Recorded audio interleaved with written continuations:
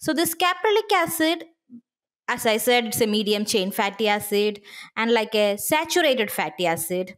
Why I am so interested into this compound is it's because of its antimicrobial property. So it is proven for its like antimicrobial property against like a broad spectrum of pathogens, which are definitely one of the major concerns in our poultry industry because of the food recalls, contaminations, all those issues.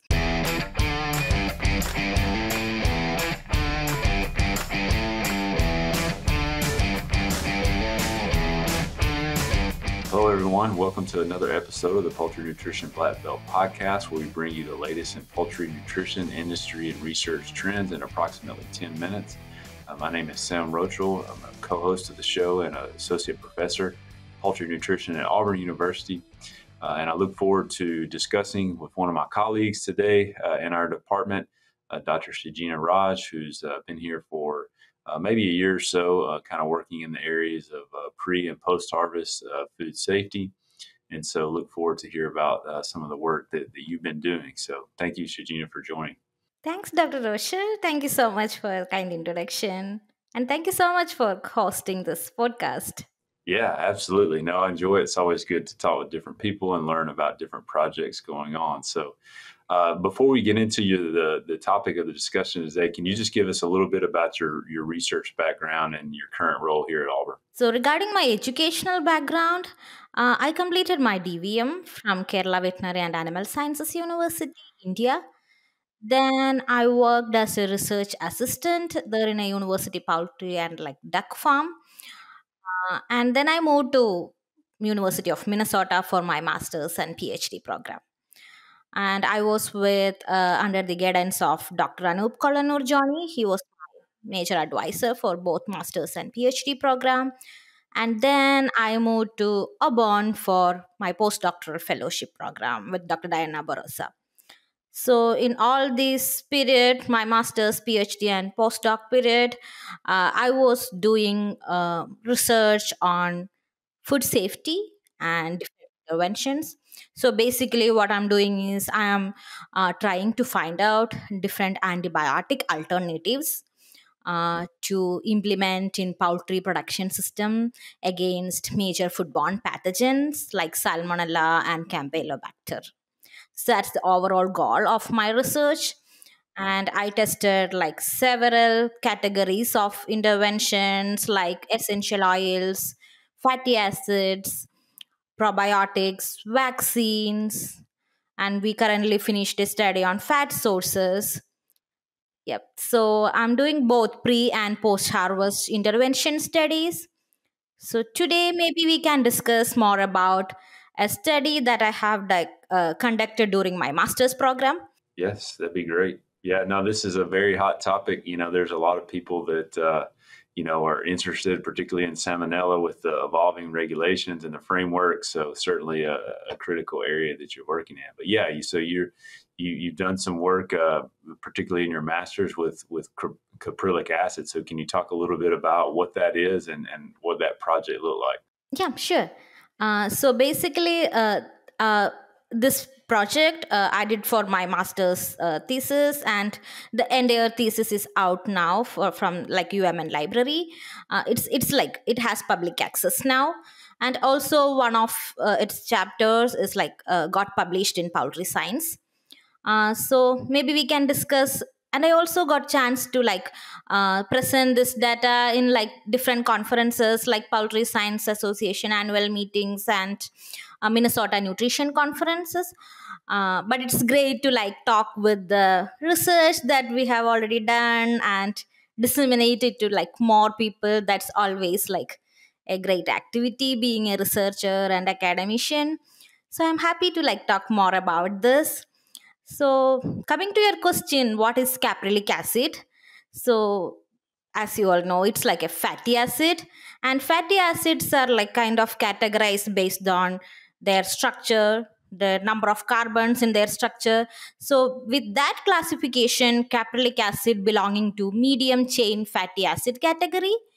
Other fatty acids belonging to this category are capric acid, caproic acid. So this caprylic acid as I said, it's a medium chain fatty acid and like a saturated fatty acid. Why I am so interested into this compound is it's because of its antimicrobial property. So it is proven for its like antimicrobial property against like a broad spectrum of pathogens, which are definitely one of the major concerns in our poultry industry because of the food recalls, contaminations, all those issues. So that's why I am interested in this compound. And it is a grass status compound. It's generally recognized as safe status compound to use as a feed additive in animal production. So this caprylic acid is naturally found in many compounds like coconut oil, coconut milk, bovine milk, and human milk. Okay. So it has its natural presence in lot of compounds. So in my research, I tested this compound in both pre-harvest application as well as post-harvest application against Salmonella. Yeah, very good. So in the pre-harvest application, was this applied in the water or in the feed, or did you look at both? So basically, in my study, we supplemented this compound through feed as a feed additive. Okay. So it was 1% caprylic acid supplementation through feed throughout the study period. So we conducted this study for 5 weeks in broiler chicks. So started from day 0 to week 5, we continuously supplemented this compound through feed and tested the efficacy against Salmonella Heidelberg, which was like a multi-drug resistant and outbreak strain. So we inoculated these broiler chickens with Salmonella Heidelberg, and efficacy of caprylic acid was tested after a week of inoculation. Okay. So did you see some impacts for the in-feed application? Yes. So what we found is actually this continuous supplementation of caprylic acid through feed significantly lowered the bacterial count we recovered from the cecum of birds. Okay, very good. And in addition to that, another research group, research group from University of Connecticut. So my major advisor, Dr. Anup Kolanur Joni, was working there, and he conducted some of similar studies using caprylic acid in broilers, and he found that it can be implemented like two different ways, either like a prophylactic supplementation. What does it mean? So if we are supplementing this compound before the Salmonella challenge, and if we are going for a therapeutic supplementation, that means we are supplementing the compound after the bacterial challenge. Right. Yeah. So in both these cases, it can cause like a huge impact in reducing Salmonella counts from different parts of avian gut, including crop, intestine, ceca, and cloaca. They also found that the supplementation of caprylic acid can reduce Salmonella dissemination into liver and spleen without causing any impact on production performance, right? Without lowering final body weight as well as overall feed intake. Okay. So that's what they found in their research. Yeah, very good. And that was similar doses or inclusion levels when used like prophylactically versus a therapeutic additive? Yeah, so what they did is they tried two different doses, 0.7% and 1%. Okay. And when they looked at the results, both have significant like reduction of Salmonella in both these concentrations. But of course, 1% caprylic acid gives like the higher magnitude of reduction when we're talking about bacterial numbers. Okay, so there is a dose response to the impact. Yeah, okay, very good. And so you've also looked at this as a post-harvest too. Is that through like basically a immersion or simulating, adding it to the chiller, or what intervention step would this be applied? Yeah, so basically when we're thinking about its applications in post-harvest side, so being like a researcher, like in working in different antimicrobial intervention, our primary focus is mostly going towards like chilling application or post-gill tip treatment and packaging. So Yep. that's like towards the end point of like our processing side. But when coming to choose caprylic acid as a processing aid, the major difficulty that we faced because of its freezing point. So at Mm. chilling condition, this compound get freezed, and Oh, we wow. couldn't Okay. like find out like a method to stop freezing and making its antimicrobial effective.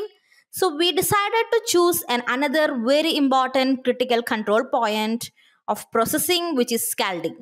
Mm. So in most cases, antimicrobials are not like highly like recommending or testing at this stage because of several reasons, and the major reason is the organic content coming into the scalding Right. tank, Right. because Mhm. it's coming at the earlier stage of processing with all the feathers and fecal materials coming through the processing line. So it is highly organic rich, the Mhm. scalding water. So it is very hard to exert the antimicrobial efficacies of compounds at this stage. Mm. But Yep. what we found is caprylic acid could exert a really good antimicrobial efficacy even in the presence of high organic content. Hmm. So Very we neat. decided to choose caprylic acid interventions at scalding stage. Hmm. And we Okay. found that caprylic acid can significantly like reduce the bacterial number. We tested Mhm. Salmonella Heidelberg on chicken carcasses. So this was a simulated study. So Okay. we conducted this study by simulating the temperature time combination of scalding in our like lab um, setup, Yep. and then we used a drumstick sample instead of whole carcasses to simulate the study, and we Mhm. found that a significant reduction in Salmonella Heidelberg number after this dip in caprylic acid added scalding waters. Very good. So then the next question have you tested the combination where you had it both pre-harvest and post-harvest? I didn't get a chance to test like a combination study with pre and post harvest, but the other approach I tested as we are thinking about the combination, I got a chance to test caprylic acid in combination with a commonly used antimicrobial parasitic acid Sure. Yeah. Okay. in scalding condition, but we couldn't find any like additive effect with these two compounds. As you know, not all chemicals, when even if they have individual antimicrobial properties, when it is combining we may not get the same Sure. effect. Sure. So Right. that synergetic effect we couldn't find with caprylic acid and parasitic acid combination. Mhm. But regarding the post harvest study, the very important finding I would want to highlight is the bacterial count in scalding water. So, Okay. what we find is after adding caprylic acid into scalding water, we got complete reduction of salmonella from the scalding water, even enrichment negative samples. So Wow. enrichment is one of the method in microbiology technique we used to find or maximize the detection limit of salmonella. So what we are finding trying to do is, even the presence of single cells of salmonella is the we are trying to enrich it and maximize its detection in the culture and plating methods. So what we found is complete reduction of salmonella from scalding water. Wow. This Wow. has Very like really huge impact because sure. this scalding water is act as a major source of cross contamination for upcoming carcasses in the processing line. Absolutely. No, that's a very exciting finding, and again, very timely, right? With a lot of interest in this area over the last years, and I'm sure in the years to come. So Ready for more sustainable poultry production? New data suggests that decreasing bacterial loads in feed using Termin 8 supports enteric health, leading to improved performance. Gut health is more than a gut instinct. Learn more today at www.anatox.com.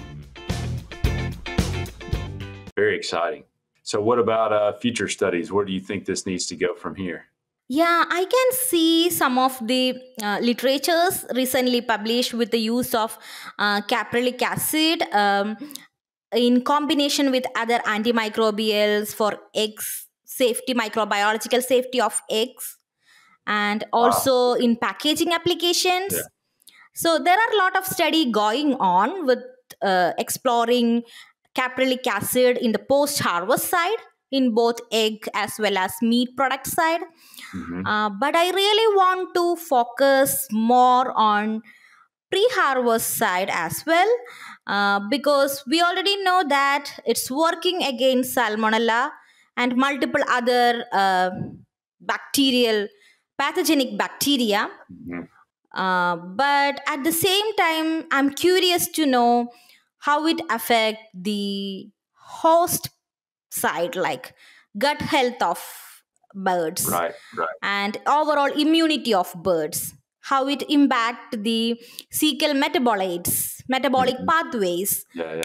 with like a host perspective. Sure. Yeah. No, I think that that makes a lot of sense. And we know in general, the medium chain triglycerides certainly have a wide variety of effects, both on the host and the microbes. So great work. Really appreciate you sharing that with us. And I'm sure there are many in the audience who will, that will certainly spark some ideas about interventions and things to potentially look at. So really thank you for your work on this, Dr. Shijina. Thank you so much, Dr. Rochelle, spending time on working with this podcast, and for the entire team, like setting up the podcast time and coordinating with the like speakers. You are putting like a lot of effort for like a really good job, like disseminating our work or research happening in the academia to like a wider audience. I truly appreciate that hard work and effort. Yeah, well, hey, thanks. I enjoyed the conversation. Really appreciate that feedback. So with that, that'll conclude another episode of the Poultry Nutrition Blackbelt Podcast, presented to you by Wisenetics. Thanks for joining us, and don't forget to subscribe and catch the future episodes. And certainly we would appreciate our audience to leave any feedback such as that as well. So please take the time to do that if you enjoyed today's episode. Until next time, this is Sam Rochelle signing off. Thank you. Hey everyone, we're always searching for the latest and greatest research to share each week. And if you have a poultry nutrition related research trial and would like to come on the show and talk about it and share it with us, feel free to email the research link, the paper where we can find it, or the abstract to hello@wisenetics.com. That's hello@wisenetics.com. And I look forward to hearing from you.